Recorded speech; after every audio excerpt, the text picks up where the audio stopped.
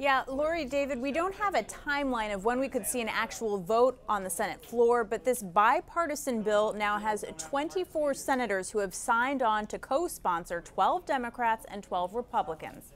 This is a first step. Improve it and pass it sooner rather than later. And we could do much better working together under regular order rather than doubling down on partisanship and dysfunction. Two senators in the spotlight for what's become rare in Congress these days, bipartisan work to try and help stabilize the individual health insurance market, one that's facing skyrocketing rate hikes for 2018.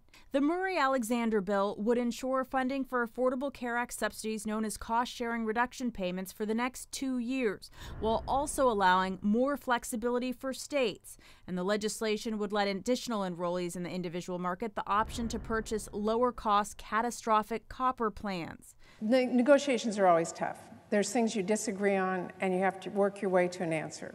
The one issue we did not disagree on, but we worked the hardest on and had the most discussion on, was how we make sure we have the language in place on this that consumers benefit and it is not a bailout for insurers.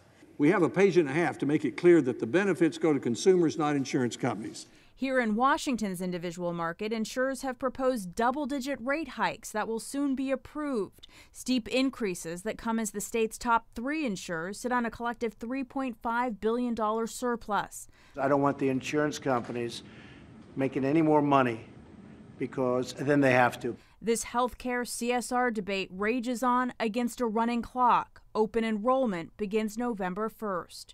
Unless they're replaced with something else temporarily, there will be chaos in this country and millions of Americans will be hurt.